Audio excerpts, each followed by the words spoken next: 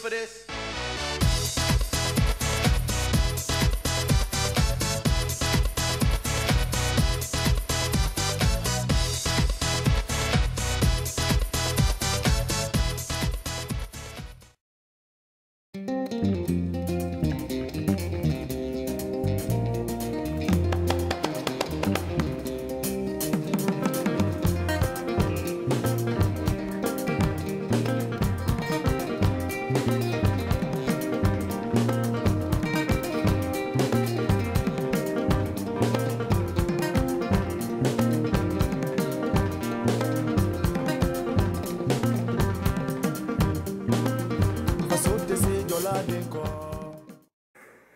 See that, Charlie? You're famous. You're a famous bird now. Is this a blue jay? Yes, it is.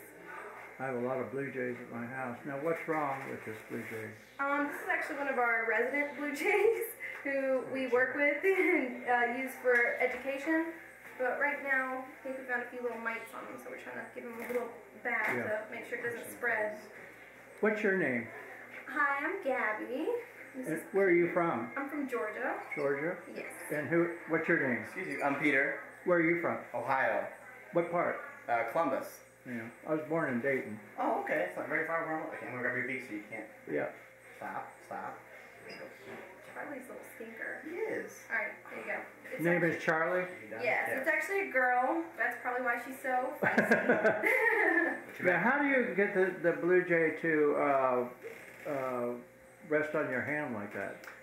We glove train them, and what we'll do is we'll stop feeding them, and we'll pick someone like a mentor who's gone through summer clinical, and they'll train them by giving them treats when they do good things or right things. And as you can see, stop that.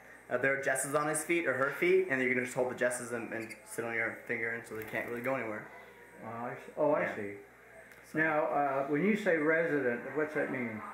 It means it's one of our permanent ambassador animals, so we use them. They can't be released because of injuries, and so we keep them and use them for education tools for children and people like that.